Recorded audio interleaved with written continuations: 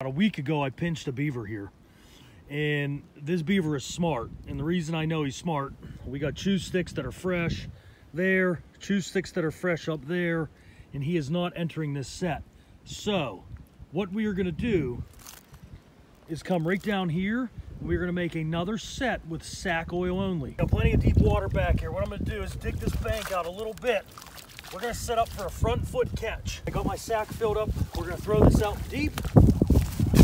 All right, I got trap set at about 3-4 inches of water. We're gonna use his chew sticks. We're gonna make it look like another feed bed, another beaver was here. And this sack oil is what these beavers use to groom themselves. This is their body odor. Take this little stick, put it in this sack oil, twirl it, and I'm gonna clean everything off of it.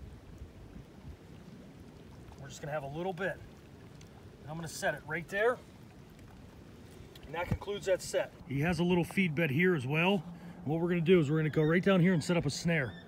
Feed bed from his sticks, and then right there's my snare with a little bit of sack oil. This is the second day. We did not catch him, but you can see he was definitely back. We got fresh sticks there, fresh stick there, fresh sticks here.